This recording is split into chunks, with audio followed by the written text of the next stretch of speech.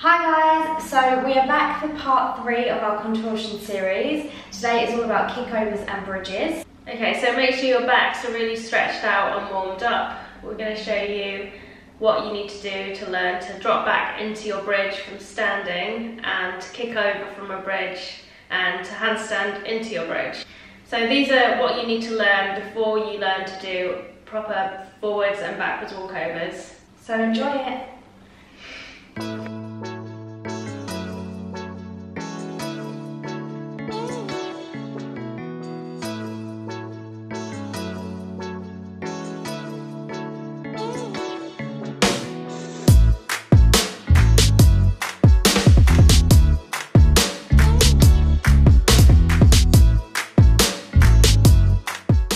So if you make sure your back's really stretched out before you do this, make sure you're really warmed up, your shoulders are feeling really open.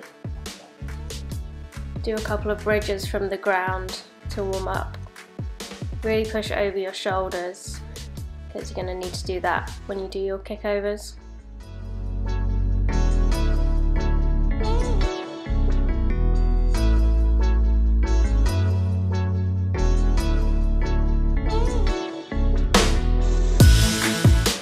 Twisting it in and out of your bridge is really good for opening up your shoulders. Make sure you do it on both sides.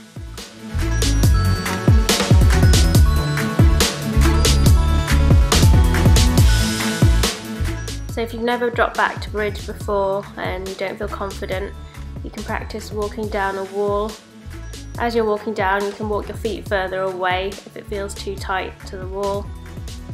Try and do it in as few steps as possible. If it's quite easy for you, try and make it less and less steps every time. On the way back up, push away from the wall, don't climb up the wall, just push away with 1 or 2 big pushes. You can practice dropping back to bridge onto your sofa or a bed or a bench. You can start much higher than this if you need to. Make sure you always do it with your arms by your ears. Don't cheat and keep them by your sides. If it's hurting your lower back, you can squeeze your glutes and squeeze your quads, and that should help support your lower back. And when you're going down, really push your hips forwards. As you're dropping back, your head, neck and shoulders go first, and then you go into your upper back. Then your hips are going to come in front of your knees, and your knees are going to come in front of your feet. And then it starts to go a little bit into your lower back. To control the last little bit, really push your hips forwards so that it's coming in front of your knees and your knees in front of your feet, so that you control that last little bit and you don't get a crash at the end. Always think that you're moving forwards to go backwards, so you're pushing your hips forwards to go backwards and you're not just thinking of going backwards, and that should help get rid of any quick movement at the end. And on the way back up as well, really think that you're pushing away and forwards and through your hips. Don't think that you're coming upwards. So to come up, you push forwards through your hips, not upwards.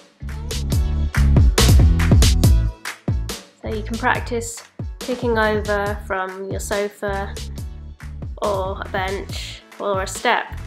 Start as high as you need to. You can start much higher than this. When you're kicking over, the key is to get your weight over your shoulders, so you really push through your chest and your shoulders to get over. Don't think that you're kicking up, you're kicking through your shoulders. You could even kick off a wall if this is too difficult. So you could do a bridge by the wall, put 1 foot on the wall and kick over to warm up your shoulders first. Make sure you can do that before you try kicking off something. If you've got a good split, you can really use it to get over. So make sure you're not bringing your legs together, you're keeping the split all the way over.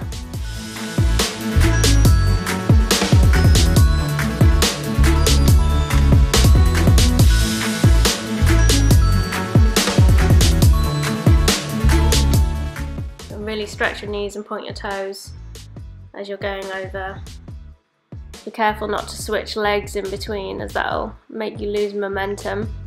So as you get better, you can go lower and lower until you're really close to the ground.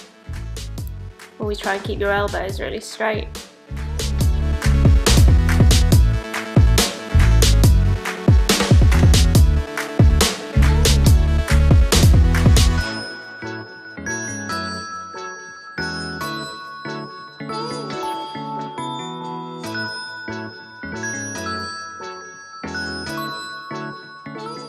Make sure you practice this on both sides, even if one side's really bad, just practice it higher to make sure you're working both sides.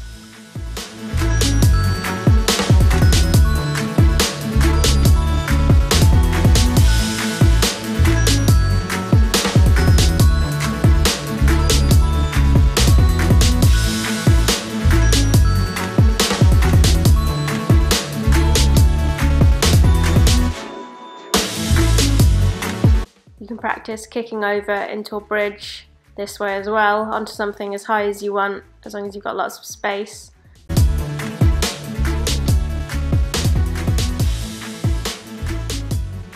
So really aim to land on one leg and delay landing the other leg.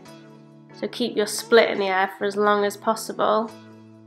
This will help it be more controlled and less heavy when you land. When you're going into it, really look up and arch your back. So look forwards rather than looking through your arms. Look for your foot landing on the mat.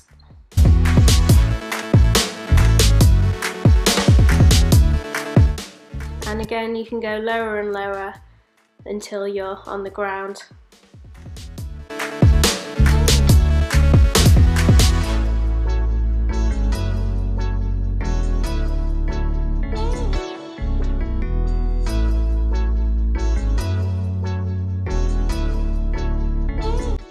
Try and bend as much as you can and think about standing up as soon as that first foot lands on the floor.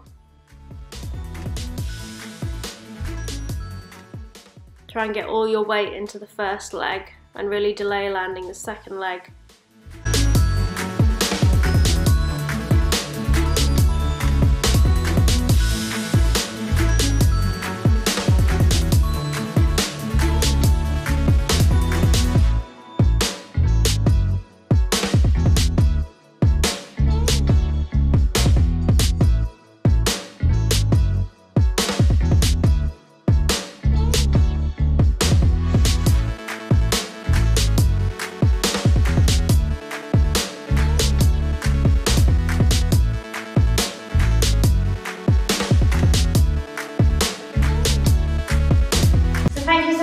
Hope it was useful. If you have any comments, drop them in the comment section below, and we will see you next time. Bye!